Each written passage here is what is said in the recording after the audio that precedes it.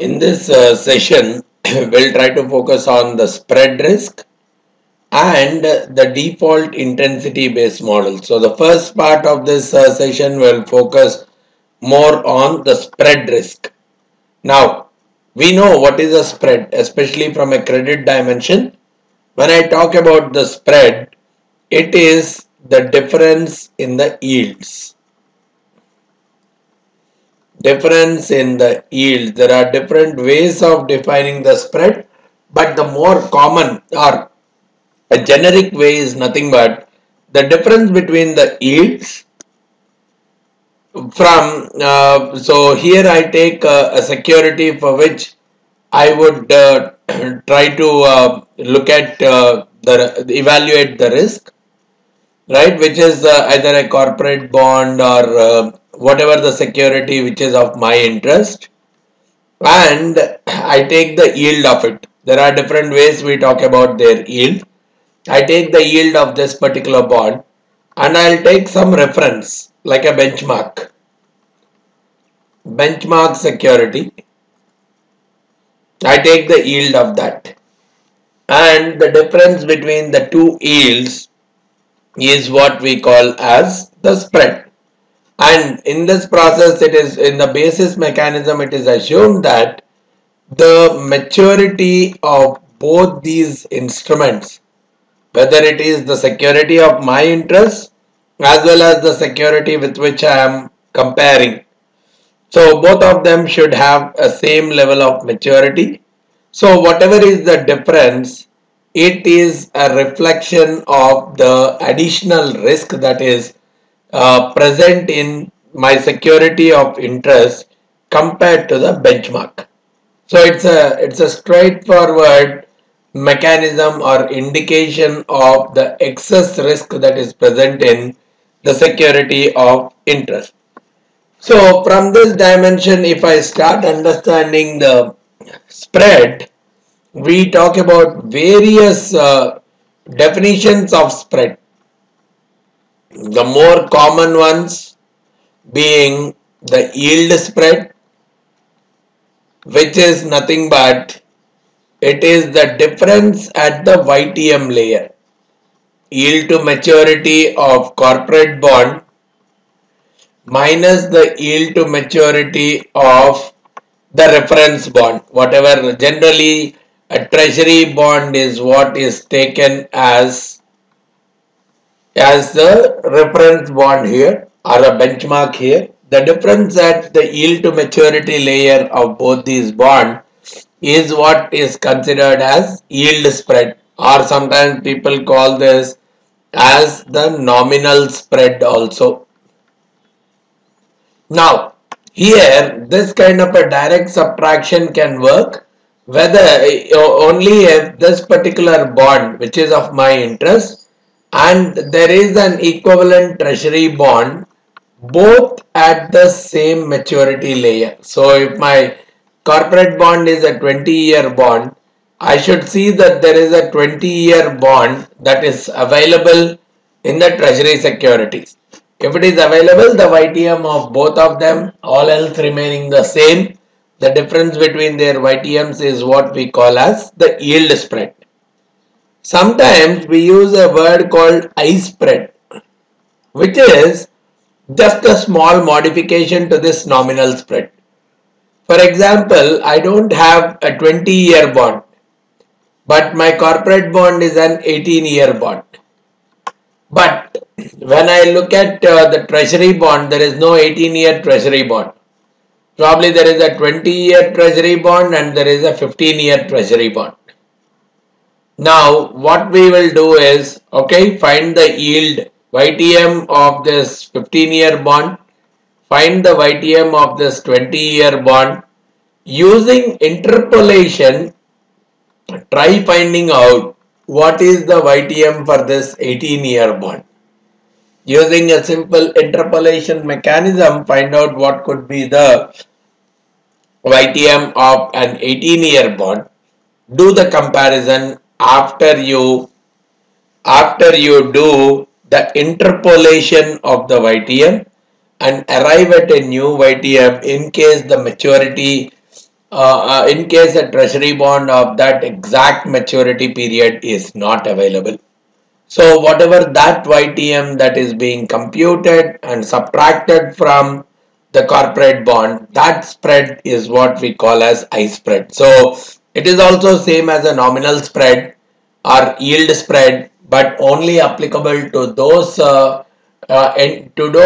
securities for which the benchmark bond is not available for the same time period as the comparing bond. Then we talk about Z spread, or sometimes we call it as zero volatility spread, which is nothing but here the excess is being used. Here instead of directly doing the subtraction, here compared to a benchmark bond, we add up some basis points at each spot rate. Instead of doing the differentiation at a YTM level, we are trying to find out the difference at the each spot rate level. So typically one unique value that is added to all the spot rates and trying to equate the price of the bond to the market. So the market price to the present value of the cash flows. So basically it's like this. Okay, if these are the cash flows, right, and if the spot rate, let's say here it is 5%, here it is 5.5%, and here it is 6%. Like this, if these are my spot rates, 6.2%. Now what we are saying is, you add a constant factor here for all of them. You add a constant factor here for all of them and find out and equate this value to the price of this corporate bond, to the current market price of this corporate bond. Then try to solve what is this value of X where both left hand side and right hand side are equal. That X will form my zero volatility spread. So it is that excess which can be added to each of those spot rates so that the present value of the future cash flows of my corporate bond would be equivalent to the price of the bond. That kind of a spread is what we call as zero volatility spread. And option adjusted spread. This is a spread which is more and more applicable if there are embedded options on my bond. If my bond is having some embedded options in it, so to adjust for the optionality, we talk about the option adjusted spread. So we always talk about option adjusted spread is nothing but the Z spread minus the cost of the option price.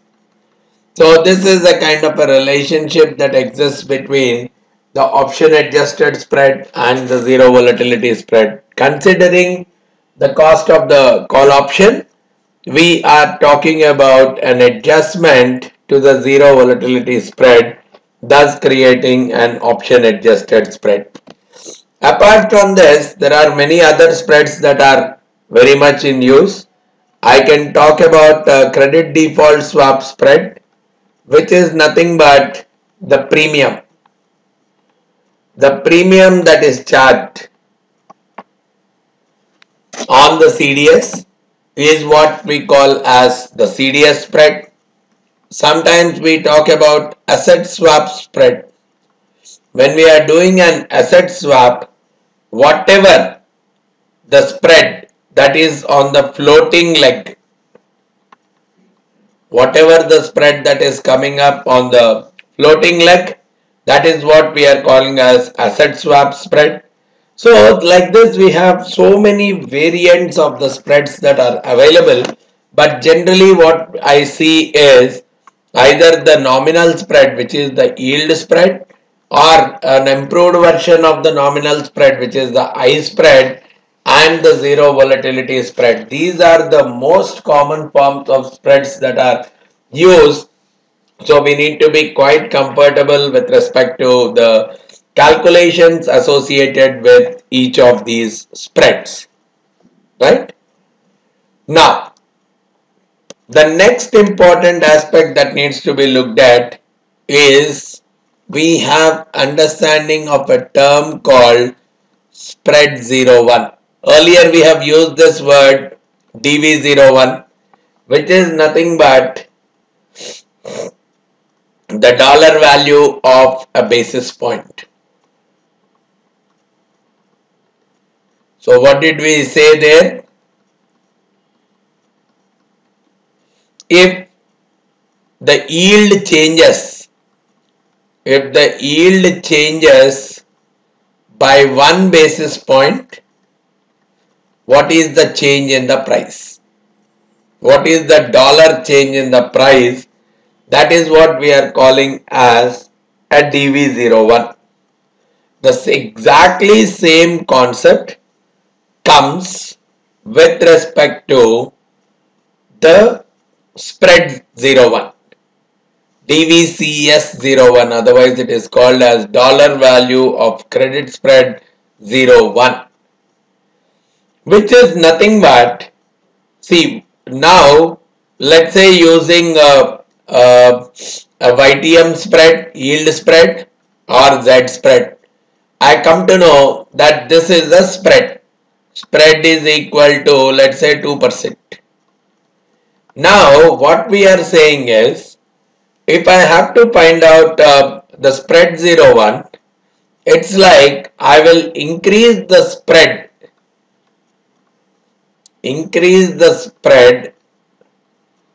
by 1%, or change the spread, I don't say increase, change the spread by 1%, or probably 1 basis point. This is not 1%. We are talking about 1 basis point. Change the spread by 1 basis point and observe what is the change in the price. So which means, let's say if the original spread was 2%, probably I may talk about a spread of 2.005%, right? 0.05% is what is 1 basis point on the higher side, and probably I can talk about 1.995%. So I will see if the spread is 2.005% versus the spread is 1.995%. I'll try to find out the price of the bond.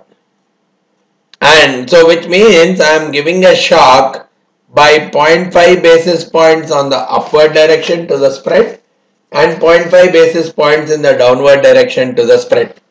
So whatever the change in the dollar price per 1 basis point change in the spread is what we call as the spread 01. And what we generally observe is, if the spread is much smaller, if the initial spread is much smaller, now the spread 01 will be much higher. For the simple reason, if the spread is much smaller, if the original spread itself is much smaller, let's say increasing it by 0.5% or decreasing it by 0.5% will have a very big impact. Let's say if the spread is 0.2%, so increasing it by 0.5% means it is becoming 0.205, and decreasing it is becoming 0.195. Now what we see is, in a relative manner, the impact is much higher here compared to here, right? 2 becoming 2.005 versus 0.2 becoming 0.205. The impact is much higher here, a change of 0.5 basis points compared to here, which means the impact on the price of the bond also will be much higher. That is what is suggesting spread is, if the spread is very small, we see that the spread 0 1 will be much higher, because the impact, the percentage wise change in the spread is much higher in this case compared to this case. So the impact on the price of the bond is going to be much higher, which itself is a clear understanding for us that the spread 0 1 is going to exhibit some level of convexity. It is having a higher values at the lower spread, and it is having lower values at the higher spread. So some kind of convexity is going to be established by your spread 0 1 also. Right, so this is the most important thing that we need to understand as a part of the spread risk. First, understand what are the various forms of spreads and how they are computed, and one of the various measures of that spread risk being the spread 0 1. All right. Now, moving on to this default risk. Right, we'll talk about the default risk. Generally, this default risk gets treated as a Bernoulli trial, especially default risk of a single company gets treated as a Bernoulli trial, because as per the Bernoulli trial, any process can have only two values, success or failure. So at any point in time, I can talk about a particular firm either default or non-default, right? And if I am assuming that it will default with some probability pi, then it will not default with a probability 1 minus pi, and during a particular time period t. So we can also talk about, so based on this we can say that the mean value going with this binomial distribution, the mean value of default is pi, and the variance of the default is nothing but pi multiplied by 1 minus pi as per the definition of the Bernoulli trial. Because one of the most important thing for us to consider the default risk as a Bernoulli trial is each trial needs to be conditionally independent. We'll talk about this. When we say conditionally independent, it doesn't mean, if a particular firm has not defaulted for the last 5 years, it doesn't mean that it will not default in the 6th year. The chances of default in the 6th year are equally same as the chance of default in the 1st year itself. Now that it has not defaulted for the last 5 years doesn't mean it cannot default in the 6th year. Right? That is a typical memoryless kind of a scenario. So only when we assume that the default is going with such a kind of mechanism, then only we can treat it as a Bernoulli trial. Here I am talking about only during a particular period. Right? I am talking about during a particular period its chance of defaulting. See, it's not a cumulative probability of default. Right? Probably when I am saying pi is the probability of default and 1 minus pi for non-default. So if I am talking about the probability of surviving for 2 years, I can take it as 1 minus pi squared. Or the probability of surviving for 5 years, I'll take it as 1 minus pi to the power 5. And what I observe is this number will keep coming down and down. Means the probability of surviving will come down and down as the time period increases, because at some point or the other some kind of default is bound to happen. So one way we try to model the default risk is assuming that it follows a Bernoulli trial or goes with a binomial distribution kind of an approach. Otherwise, we also try modeling this default risk using a Poisson distribution and exponential distribution, Poisson and exponential distribution kind of mechanisms, wherein we assume that we assume here especially the exponential distribution. Whenever I talk about, we assume that this is generally used for modeling the waiting time. Generally, the usage of an exponential distribution is it models the waiting time. So, which means I can use it to model the time to default. I can use it to model the time to default. So, the density function for the exponential distribution goes as lambda e power minus lambda x, where lambda is treated as the rate parameter. Now, the same rate parameter is also an input as a part of the Poisson distribution. In case of Poisson distribution, we try to model the number of defaults within a particular period. Right? So here just see the relationship. Here the exponential distribution is helping me to model the time to default for one particular firm, whereas the Poisson distribution is helping me to model the number of defaults within a particular period. For both of them, they are using this word lambda, which is called as the rate parameter or the hazard rate. So what is this hazard rate talking of? It is the rate at which a particular event is bound to occur. The rate at which the event is occurring. Probably you may say 3 defaults per year. That is how we define the rate. Right? 3 defaults per year. Rate is always with respect to a time. So we will talk about the hazard rate means 3 defaults per year, lambda. So when I am trying to model an exponential distribution, I will use this lambda e power minus lambda x. And we know for a Poisson distribution, probability of having, let's say, one default or probability of having x number of defaults is lambda power x e power minus lambda divided by x factorial.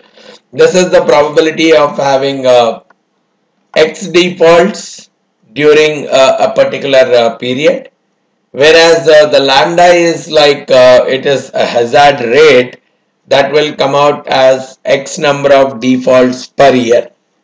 So the inter arrival times will be modeled using the exponential distribution, and finding out that the number of defaults during a particular period is modeled using the Poisson distribution. And what we also see is, see in this case, right, whatever we also see one more relationship, this lambda can also be written as 1 by beta. Generally in case of exponential distribution, we take this lambda, we generally write the beta as 1 by beta times e power minus x by beta, where 1 by beta is more similar to that of lambda itself. And we also see that for a Poisson distribution, the mean is lambda and the variance is also lambda. Whereas when we are talking about an exponential distribution, we see that the mean will be 1 by lambda, which is beta, and the variance will be 1 by lambda squared, which is nothing but the beta squared. So these are some of the, so sometimes the default rate can very well be modeled as a hazard rate, and we can use the Poisson as well as the exponential distribution, or in some cases we can use a Bernoulli trial and model it as a binomial distribution itself. Alright.